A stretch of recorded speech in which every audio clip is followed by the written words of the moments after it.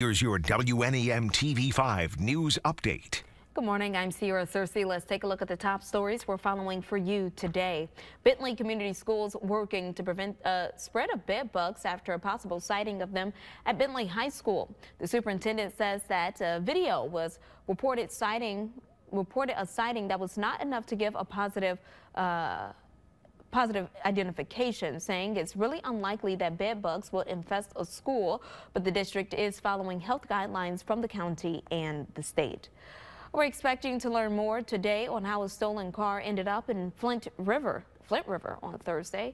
Law enforcement pulling this SUV from the water at James P. Cole Boulevard near Garfield. The Genesee County Sheriff's Office sent a dive team just after 3 in the afternoon. They tell TV5 no one was inside the stolen car. Independence Bridge will close this morning at 7. You will be detoured to Veterans Memorial Bridge. Bay City Bridge Partners says that it's working with the city to avoid any bridge or traffic issues during the primary election on Tuesday.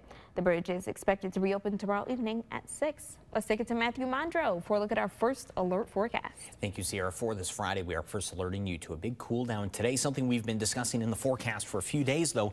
After all this warm weather, highs today only into about the middle to upper 30s, 40 really only attainable for Owasso, Flint, and Lapeer. We have a cold front moving in from the north. That's the reason, or part of the reason why we'll be much colder for today. Wind chills also only staying in the 20s for most of the day. If you put away that heavier jacket earlier this week, you will need to get it back out for your Friday here. Now, your first alert hour by hour does have more cloud coverage moving in with that cold front, and we're still maintaining just that isolated chance of a flurry or a couple of snow showers. Certainly nothing very significant with this chance, but just something that is possible with some of that moisture influx coming in off of Lake Huron and the Saginaw Bay. Otherwise, pretty quiet into the weekend, mostly sunny on your Saturday. In the thumb, you'll see the sun returning during the afternoon tomorrow, but even colder for your Saturday, only a high of 31, back to 47 on Sunday. We actually continue to warm back up towards 60 by Tuesday before another cool down on Thursday. Highs by then back down to 35 degrees. And that warmth around Tuesday and Wednesday does come with a couple of chances of rain.